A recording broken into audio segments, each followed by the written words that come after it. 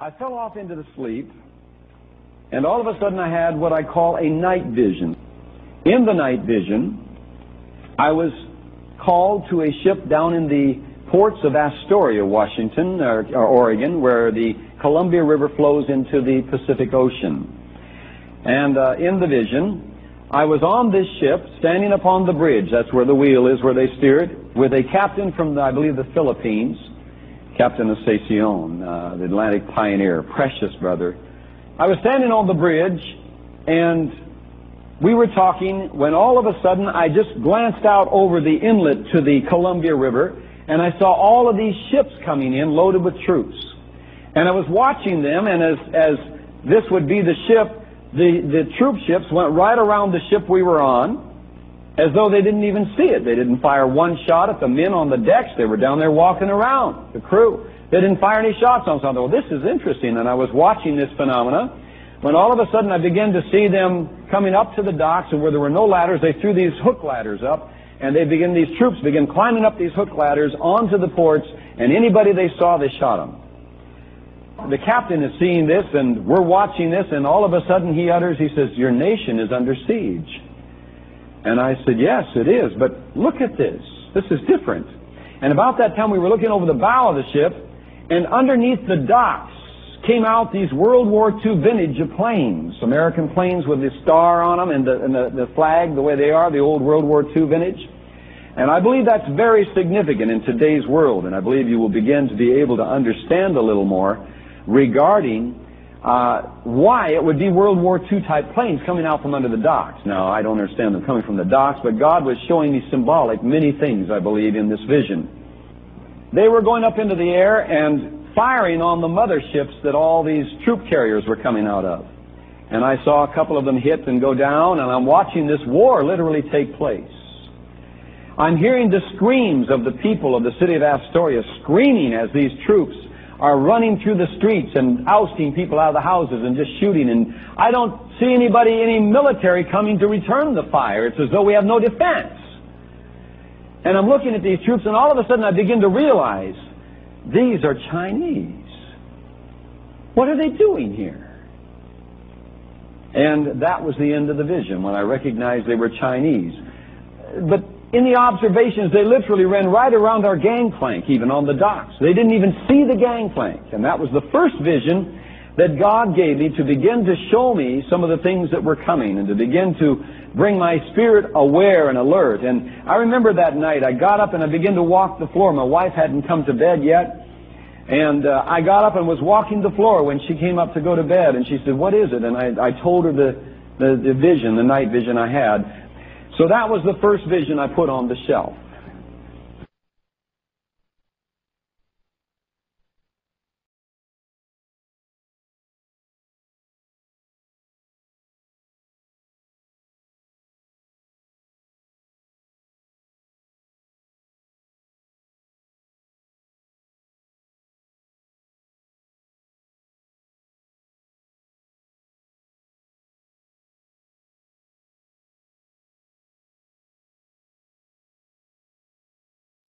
All right. The second vision I had is one I call the Prince Charles vision. The Prince Charles vision is a very interesting one because it has much symbolism in it, very similar to the book of Revelation. In the Prince Charles vision, I was made aware that it was an angel that came to me and told me, take the wife and the children in our Volkswagen van and go out Highway 26. When you come to the town called Government Camp, as you're coming out on Highway 26 of that town, look at your milometer and go 5 miles to the 10th, and there will be a pull-off from the road. When you come to the pull-off, pull off, get your wife and your children out. There will be a switchbacking trail down into the canyon. Take that trail, you lead the way, let your children follow, and your wife bring up the rear. This was my instructions. So down the canyon wall we went, even as in all of a sudden in the vision. This was a day vision. In this vision, we went out, sure enough, in the van, the whole family. I loaded them in, and here was the switchbacking trail. We were winding down the switchbacking trail.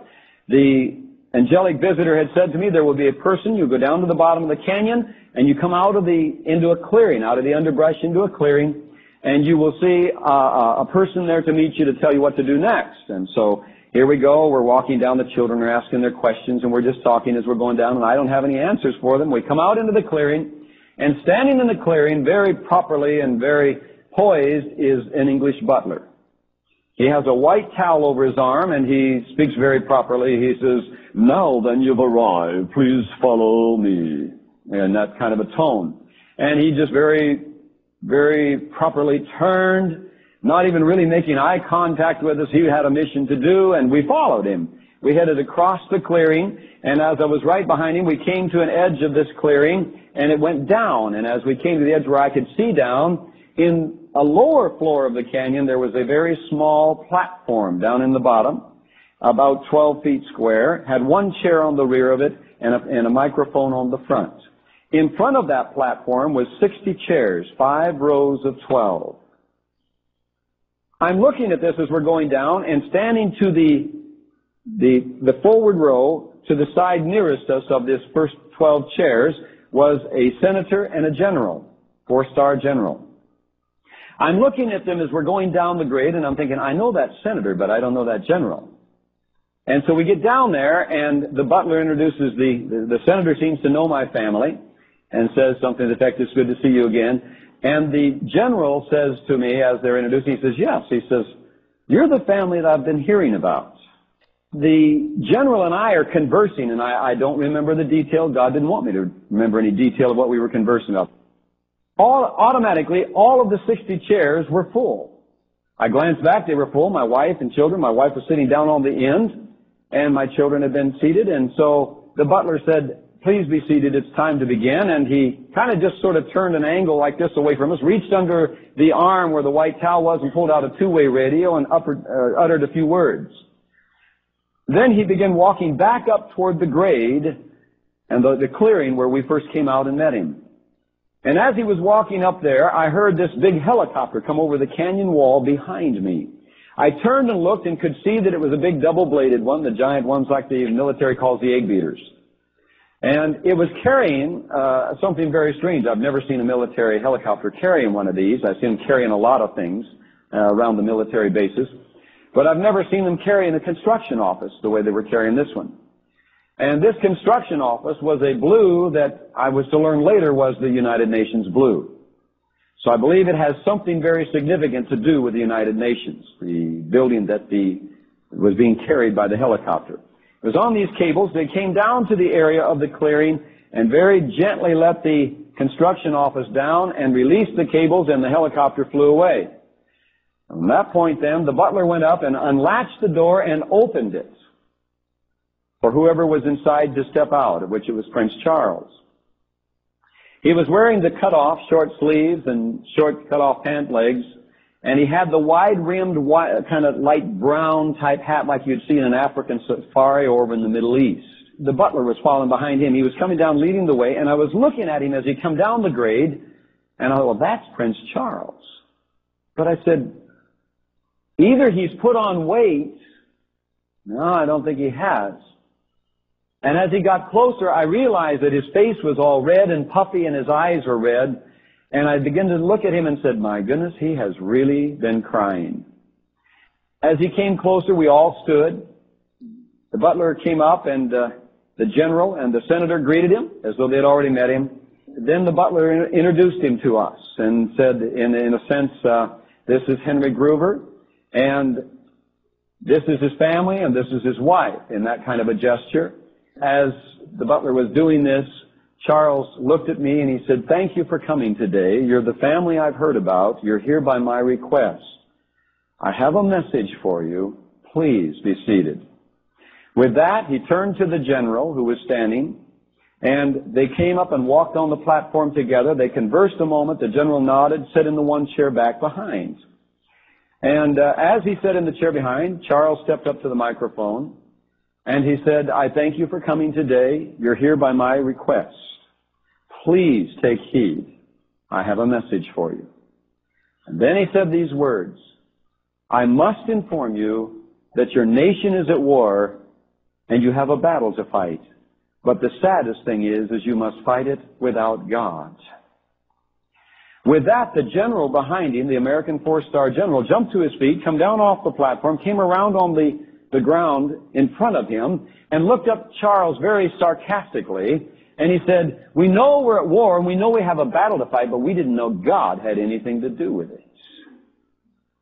And with that, Charles brings his right hand up, and he comes right down like this between the eyes of the general in this motion. And he said, "And sir, that is your mistake."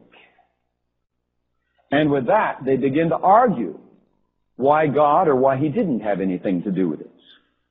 And the argument went on. Everybody's attention was on it. I was watching straight ahead, but all of a sudden in my peripheral vision off to the left, there was a motion, and I turned to see what it was, and off to my left was a frog that was so big it wouldn't have fit under the ceiling. The motion I had seen off to my left that caught my peripheral vision was the frog's head had made this motion like they do before they're going to make the croaking sound when they fill the air sac under their chin. I watched it, and as that air sac began to fill and that dark green skin began to turn a yellowish color, terror literally swept over me. It was everything I could do to keep from jumping to my feet and interrupting Charles and the general and everybody and say, "Let's get out of here. If that frog opens its mouth and croaks, we're all dead." That was the kind of terror that was over me. About that time, its mouth opened. Out came out of its mouth, instead of a croaking sound, it came out a white vapor. It came right at us. It came right at Charles and the general. It enveloped Charles and the general. It was just about to hit my wife down on the end when all of a sudden I was caught up into the heavens.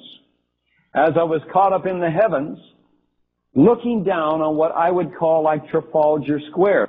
But Trafalgar Square has giant lions on the four corners facing north, south, east, and west. The lions themselves are up probably 10, 12 feet high just to their backs, let alone their heads. They're made out of brass. Well, the lions were not in the square. The big fountain that you could easily put 3 or 4 of this size building into was not there. Nelson's column was not there in it. The square was empty except for all of the buildings around it. And the buildings around it were like commerce, libraries, churches, government office. And I think of Trafalgar Square is because it is a representation of the British Empire, all right, in its glory. So it is a representation of everything that you would do to run the empire. And I'm looking on this square that's empty. There's no statues on it now. And all of a sudden people start running out of this, into this open square from all of these buildings. And they're all dressed in their occupational garb. They all have, the nurses have their little hats on, and the doctors their stethoscopes, the welders their leather apron and their goggle type hat that's up. And you can tell their occupation by their apparel that they're wearing.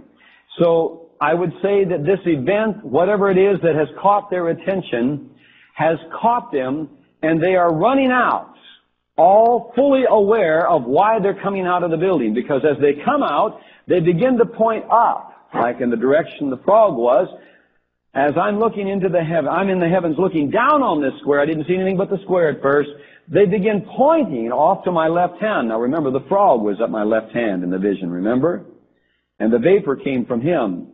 They're pointing in the direction of my left hand, and they're mocking and scoffing and jeering and saying, "You can't hurt us. You don't have any power anymore. We're not afraid of you."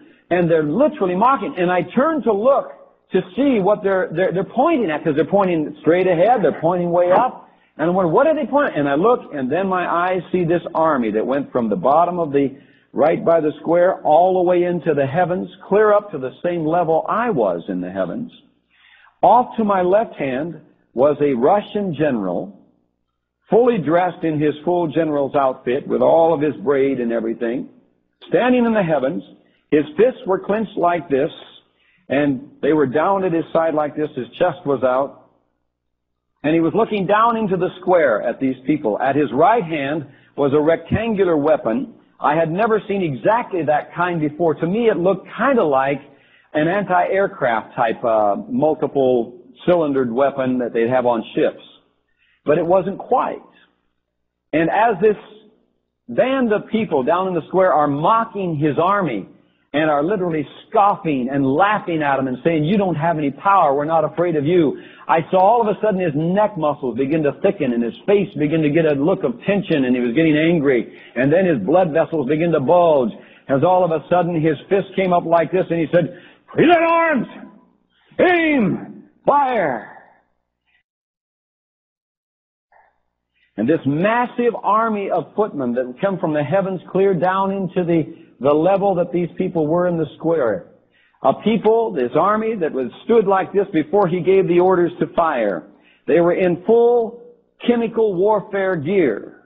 And I didn't learn that until a man came back from maneuvers over in Afghanistan. And when he had me describe the uniform I saw in the vision, he said, Henry, you have perfectly described the Russian chemical warfare uniform. And he said, I didn't even know they had that kind of uniform until I just went over there myself and saw it.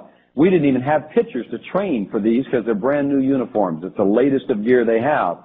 But he said, I want to tell you something. Your description of their chest looking like the ribbed look of a locust of the desert, the ones that make that buzzing sound in the summer, that was what their chest looked like. Their face looks kind of like, almost like a horse in a way, the snoot somewhat like a horse, and they had big googie eyes. And he explained to me, he said the googie eyes or the goggles are the head covering they put over them. It has the goggles. And the snooty looked like a horse, you said. He says, and he asked me the colors and everything. He said that's exactly what the chemical warfare gear looks like. That has a pre-filtration system and a breathing apparatus that goes back down into this rib-looking chest that has multiple filtration systems. And he said that is the most advanced chemical warfare gear that you can get on the face of the earth. And he said, I want to tell you something. We didn't have anything to match it. He said they fired chemicals across, and some of my men got into those chemicals, and their chemical warfare gear began to just melt right off of them. He says, I don't know what kind of material they have, but we better find out. From that time, he said, I was scared to death over there. One blast of this vapor could wipe out my whole platoon. Well, they were firing on the people, back to the vision, they were firing on the people in this square. As they fired the first shot on these people, I then saw something that I believe we're being prepared for today. It totally caught these people by surprise. They sincerely, with their whole heart, did not believe that that massive military had any power, and they did not believe that that military would ever fire on them because of the response that was taking place there as they were fired on. They were taught by total surprise and total panic. And the whole action of that group of people in that square told me it was a surprise to them, even though they knew the army existed. They could see it going into the heavens, but they sincerely believed it would not fire on them. Now, remember in the Prince Charles vision, I may not have made this point clear, and I want to make this clear. When they were firing on them, and the people were caught by total surprise running back and forth, I was standing in awe that why don't they run into the buildings? Why don't they get out for cover? They just turn and run back and forth, and they weren't falling, but I could hear the bullets hitting them. And I wonder, well, why aren't they falling? When all of a sudden I begin to realize this square all around, all the buildings, all the material things were disappearing all around these people as they ran back and forth in the square. Now that to me goes along with Ezekiel chapter 38 and the reason that they will come. You go up, verse 38, chapter 38 of Ezekiel, verse 11.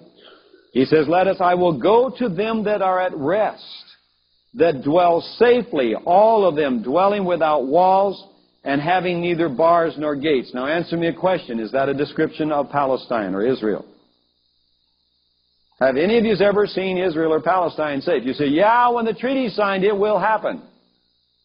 Well, maybe. They are going to sign a treaty. I believe that. But I don't think it's going to last long. This says that they dwell. The word dwell, look up the word dwell and exhaust it out in the concordance. It does not mean a temporal habitation. It means to inhabit, to possess, to settle in. That's a big difference between a treaty and crying out peace and safety. Big difference. Verse 12. Here's the reason they're coming: to take a spoil, to take a prey, to turn your hand upon the desolate places that are now inhabited, and upon the people that are gathered out of the nations, which have gotten cattle. All right? My third question: does that fit Palestine? I have literally crossed Israel back and forth. I've walked up in the middle part of Israel, and I want to tell you something: I've never found a cow yet. Show me a cow in the middle of Israel. I'll show you cows down in the area of Ashkelon, and there are a few down along the Jordan Valley. Not very many. More in Ashkelon and that area in the farms there. Show me a cow in the midst or the middle of Israel. Well, you see, just one cow wouldn't do it, because the first thing listed that they're coming to take is cattle. You're coming in, it says in 38, to take a spoil, to take a prey. To a people that have gotten cattle and goods that dwell in the midst of the land. Question number 5. Is the major population in the land of Palestine in the middle of Palestine? Folks, it's not. Look at your geographical picture.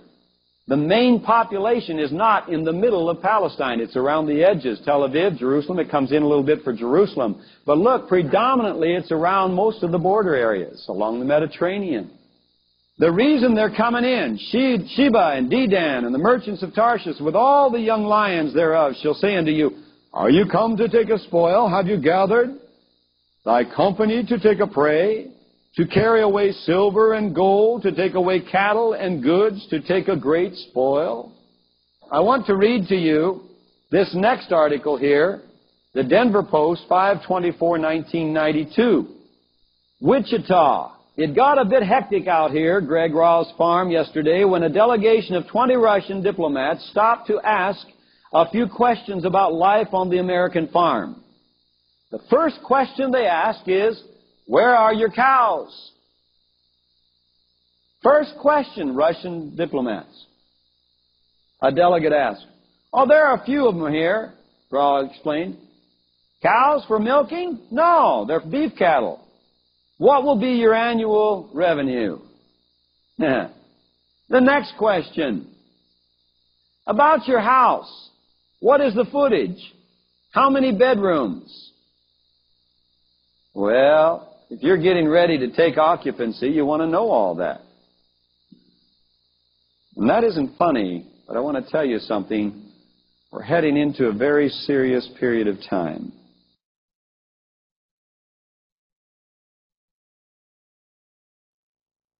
I went up the Eagle Tower, and later, I only learned it as Eagle Tower later. I didn't know the name of the tower. When I got to the top of it, there were 8 kind of nobular-looking things aiming 8 different directions, north, south, east, and west, and in between. And I kind of looked at them, and they were in these notches like where you could fire arrows out from. And I was standing looking out over the island of Anglesey. Standing there when all of a sudden, in this vision, I was shot up into the heavens and looking down on the earth like you would look at a satellite picture. You see it every time you see the weather. It looked somewhat similar, and I had supernatural vision.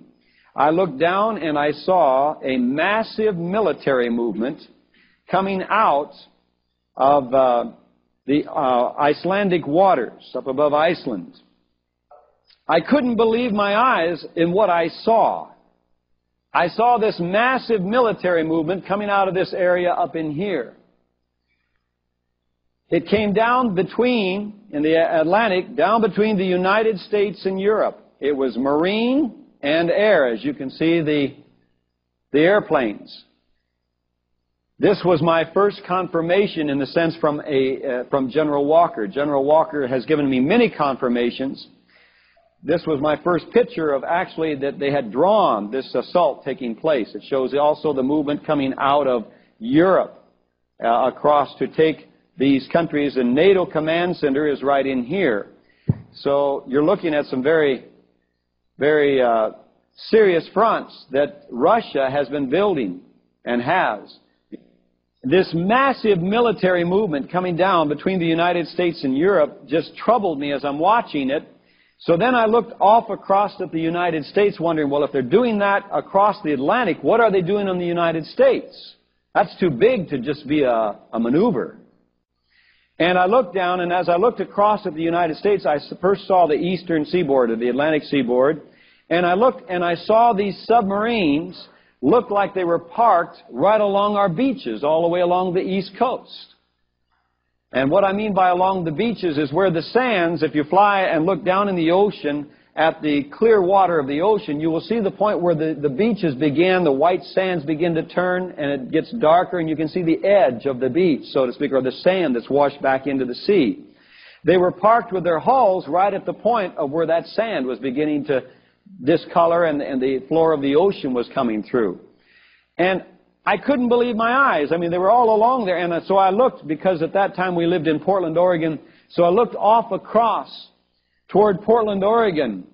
And I saw these submarines along the Pacific coast. And I began to look all the way down as I looked down in towards San Diego. There they were along our coast. And as I was looking down towards San Diego, all of a sudden I saw motion all across the United States. And these radio towers, it's like they were coming out of the ground and going up into the air, and then they were dotting their lines out like they were broadcasting. And I was made to know that they were sounding the alarm. But as they began to sound the alarm, all of a sudden the broadcasting signals went out and they sprinkled to the ground like dust. And I was totally aware, made totally aware in the vision, that the warning was not getting through. And I shouted in the heavens, and I said, "Oh no, Lord, the warning isn't getting through. They won't even know what hit them." And as I said that, all of a sudden, the first missile fired out of a submarine, and it went up, and it hit right over New York City. I watched that city literally disintegrate into the atmosphere as that massive explosion took place. I mean, it was gone, folks. There'll be nothing left of that city. Then all of a sudden I looked down along the coast and about where I would say be about Miami, Florida. And I told them down there last night, and they weren't too happy to hear that. And I said, and Miami disappeared. And then all of a sudden, because I was seeing this happen here, I looked away then. So I don't know if there were more explosions took place between those two as far as the coastal area. I didn't see it. My concern was over toward Oregon again because my family was in Portland at that time. As I was looking over toward Portland, I saw another explosion, and it looked like it was in the area of Seattle, Bellevue. That area went up, just like New York and Miami. Then all of a sudden I looked down, and here's another one going off, and it looked like the San Francisco area. Then down about Los Angeles, just about to Los Angeles, and then San Diego. I saw those 5 nuclear-looking explosions. And I tell you, they literally devastated everything. Whatever was in their path, it went into the heavens. In the Russian invasion vision, I saw that massive military. I saw them hitting in on the nation and hitting our coasts and pounding them. And then all of a sudden I was back down on the Eagle Tower looking at a leftward way down into the village, automatic, because that's the position I was looking at, standing in the heavens. And I watched the village. The cars are going. Normal speed. People were walking normal, talking normal. And I thought, and I don't know how long I stood there and watched, thinking, well, are the alarms going to go off at any minute? If this is happening in the United States, they gotta know it. They've got to sound the alarms. If there's that kind of a military going down across the Atlantic now, there's got to be some alarm set off. No alarm went off. So I began to settle in on that understanding, and so I uttered these words. Oh God, if this is not happening, then what will be the sign of it happening and of its time? That was my words standing there.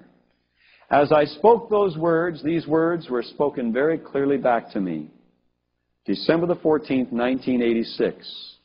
When Russia opens her gates and lets the masses go, the free world will occupy themselves with transporting, housing, and caring for the masses, will begin to let their weapons down and will cry peace and safety, and that's when it will happen.